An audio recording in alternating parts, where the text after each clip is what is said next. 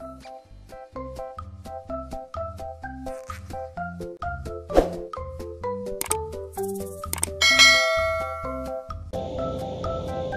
kids!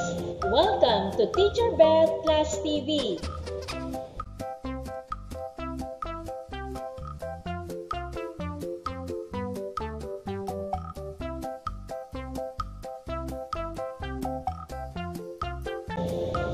Today, we're going to discuss about the ways of keeping oneself safe.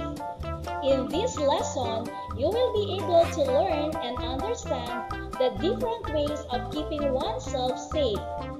Are you ready? How do you keep yourself from any harm? Here are some ways you can be safe at home, in school, and in the street. Here are the ways of keeping oneself safe at home. Put your toys back in their proper places after playing with them. Avoid playing with sharp or pointed things. Do not touch or use things that are not familiar with.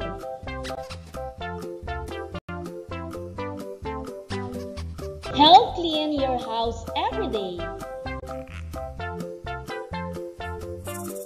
Here are the ways of keeping oneself safe in school. Walk quietly and do not run along corridors.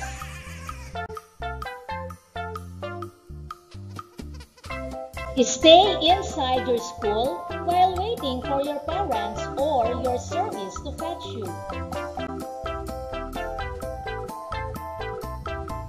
Always stay at the right side when going up or down the stairs.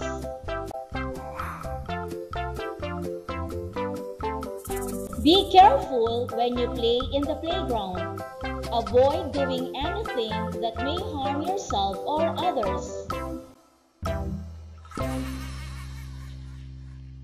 Here are the ways of keeping oneself safe in the street. Do not talk to strangers. Go with an adult you know when crossing the street.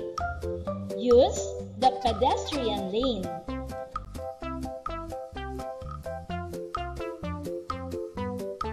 Play in a place where there are no cars passing by.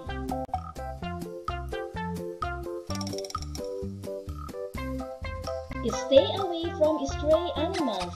Do not touch, tease, hurt, or play with them.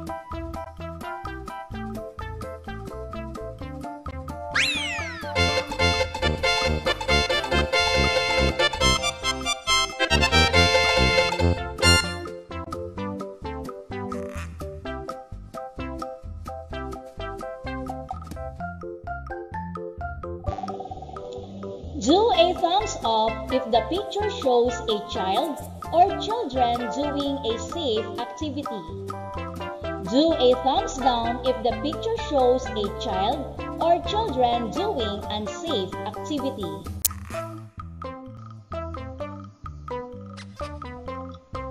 And the correct answer is, remember kids, play in a place where there are no cars passing by.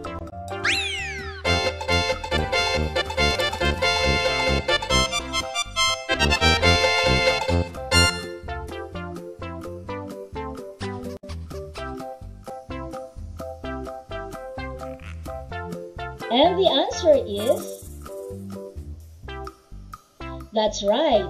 Put your toys back in their proper places after playing with them.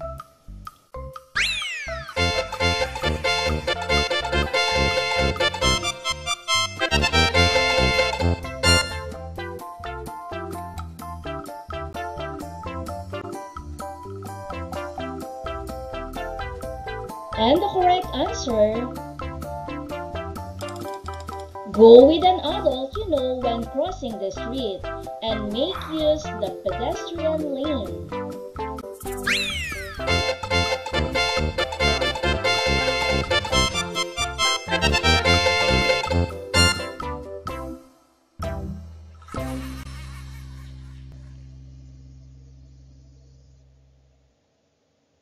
And the answer is, kids, stay away from stray animals. Do not touch, tease, hurt, or play with them.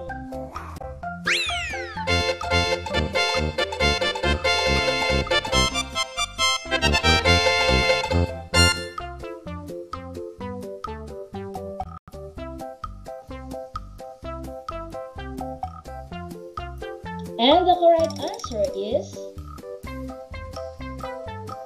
very good. Walk quietly and do not run along corridors.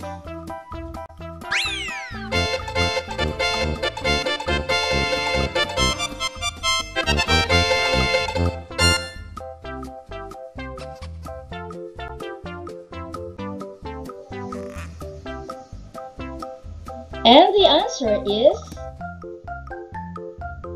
oops! Do not touch or use things that are not familiar with.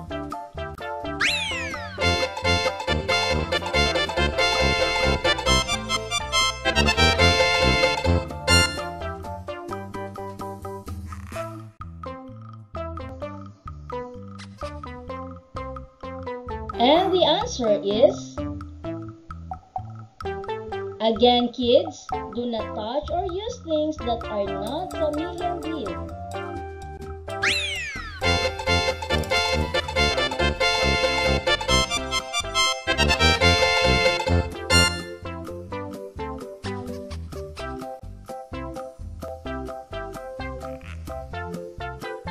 And the answer is, that's right, help clean your house every day.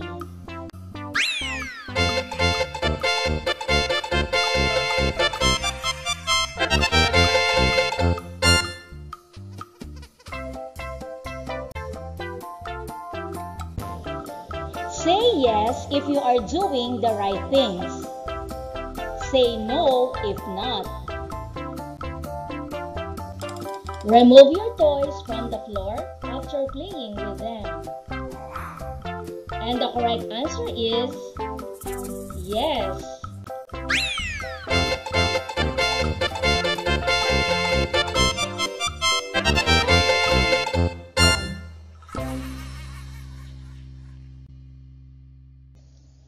Talk to strangers.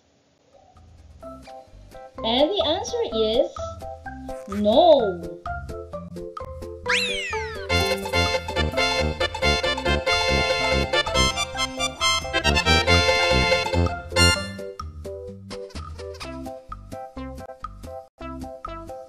Keep right when climbing the stairs. And the correct answer, yes.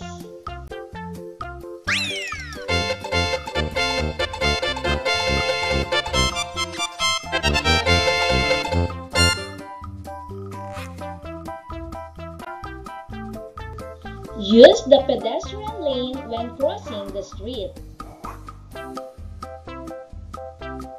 And that is a yes.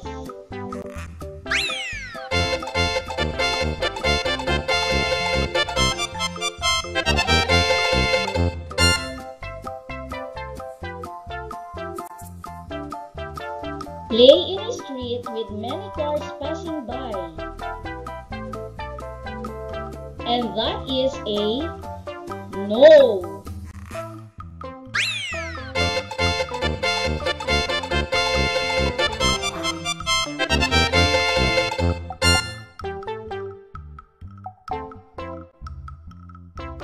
Tease and hurt the stray animals you see. And the answer is no.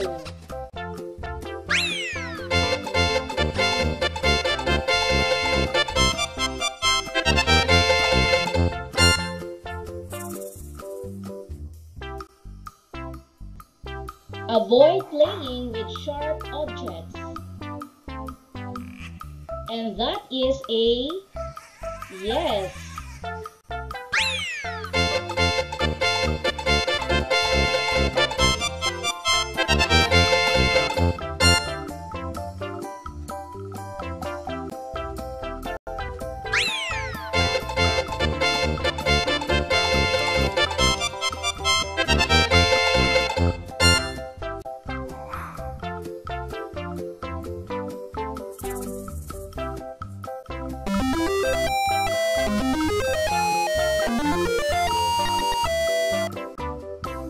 Thank you for joining me. Let's learn, play, and grow together. Teacher Beth Class TV. Subscribe, like, and share. Thank you.